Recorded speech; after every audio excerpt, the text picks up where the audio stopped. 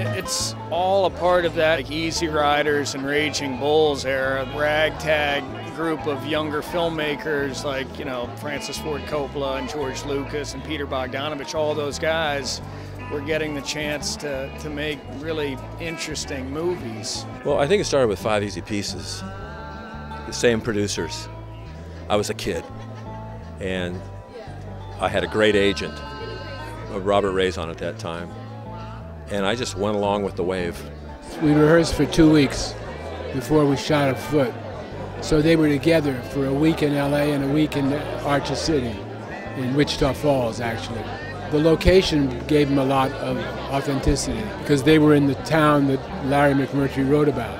And when you're on a distant location, there's no distractions. You're not going to go to the movies, you're not going to have dinner with friends, you're going to hang out.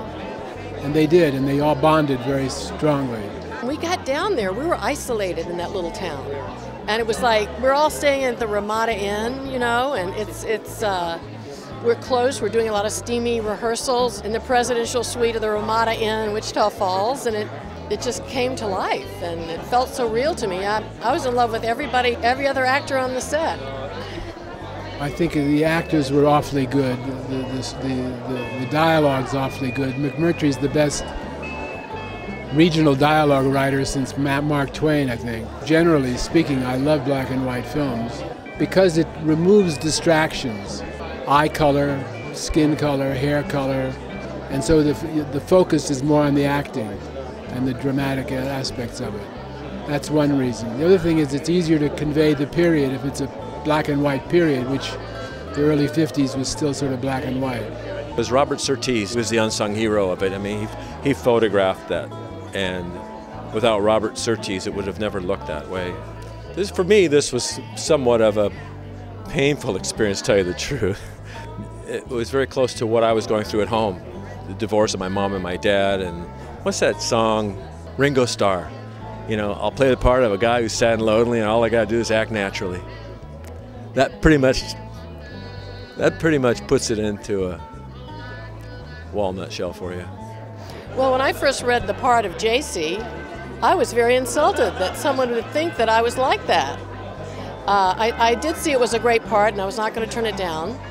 But later on in life, you know, I realized I was a lot more like JC than I ever want to imagine, because I did do terrible things to men without any thought about the consequences, and I broke a lot of hearts. And I think at a certain point in my life, after I'd had my heart broken plenty of times, that I had been more like JC.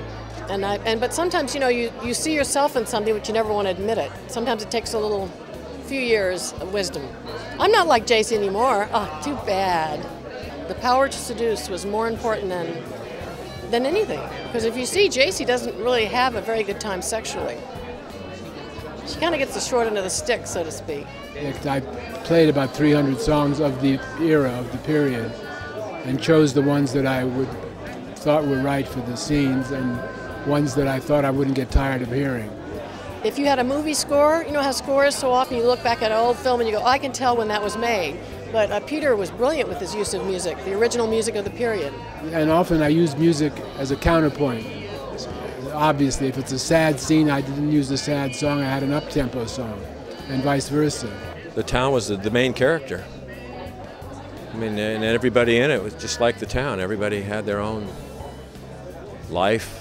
They were unhappy where they were, no matter if they were rich or poor.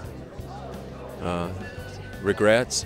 I think the only character in the whole film that was really happy through the whole film was my brother Sam, because he really didn't think much. He was just happy to sweep the street. It's ironic that in life, to go through a scene where you actually have somebody die and you hold him, and then to do it in real life makes you really wonder about who we are and what is this experience that we're living. That's the hardest thing for me, but I know he's with us, and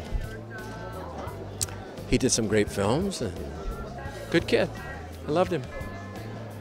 You know, I was born the year it went to the theaters, and yeah, so it's one of those things where, you know, I probably would have been 14 or 15, and really just seemed like a great movie. And then just certain things, like it coming from a novel and being black and white, you might not think it's the kind of thing that would appeal to a kid like that. But yeah, it was just really had an effect on me.